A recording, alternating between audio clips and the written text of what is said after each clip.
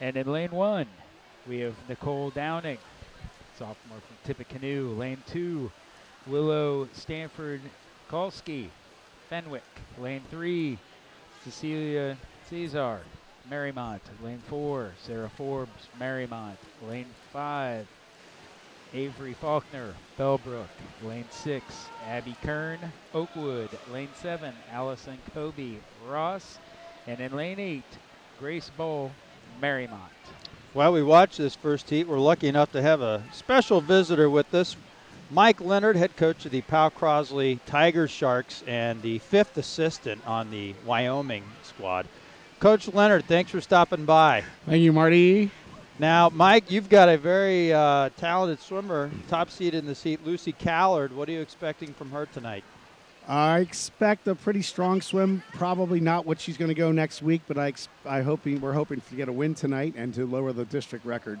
She's focusing more on the state championship next week. Absolutely, yes. Mike, I think this is your 48th district championship as a swimmer or coach. Tell us some of the history and how special it is to be a part of this event.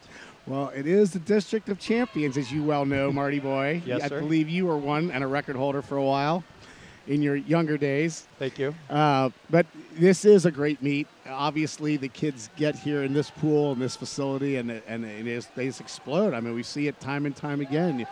Some of the drops that you see from last week to this week, and then sometimes those kids have trouble matching those times next week. But this meet's about time, getting a time and putting it up. We'll see where everyone else is in the state. Next week's just about racing people, not so much time-oriented. This is the meet where kids are going for times, pool, the rest, and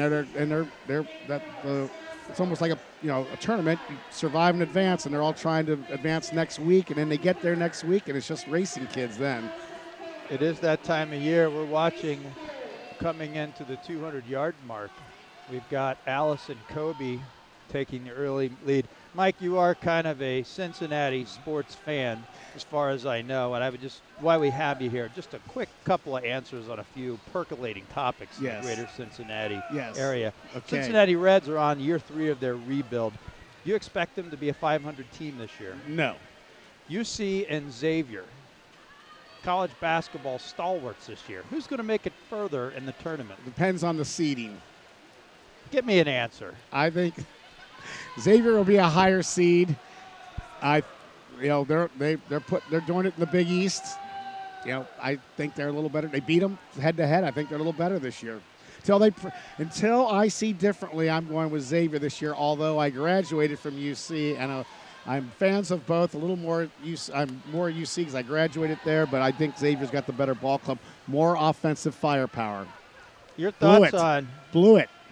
Blewett is great. Your thoughts on Kerry Combs? Kerry Combs leaving The Ohio State University for the NFL. I was surprised. I know it's a big payday for Kerry, so I hope it works out for him. But I think his strength is dealing and recruiting and motivating young men and helping them young people turn into young men.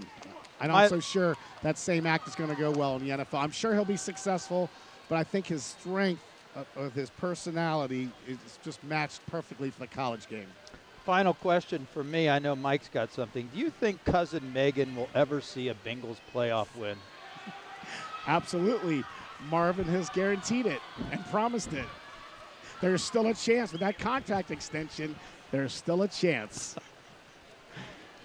Mr. Andrews, you got any questions for the Dean of Cincinnati swim coaches? No, I do not.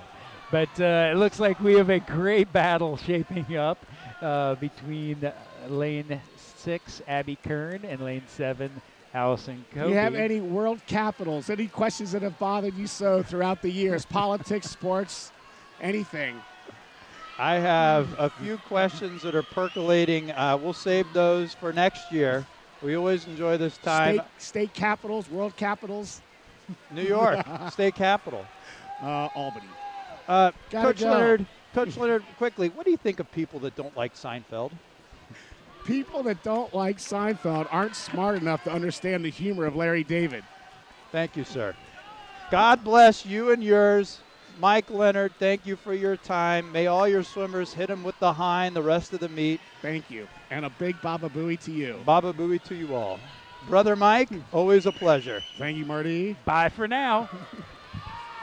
All right, we are moving up lane 6 here. Abby Kern in heat 1, getting the bell lap. Good timing there. She's got about a body length lead over Avery Faulkner above her from Bellbrook. Avery Faulkner trying to make a move here. Last 50, may have saved a lot in the tank. They're going to turn close together, but Avery Faulkner has all the momentum with that first strong 25 in the last 50. 500 yards comes down to the last 5 yards. And getting her hand on the wall first, Avery Faulkner, freshman from Ballbrook. Time of 5:49.71, dropping over, gosh, almost 10 seconds. 8 seconds by Avery, and Abby Kern dropping 10 seconds, 10.5 seconds from her time last week. So excellent swim by those two ladies.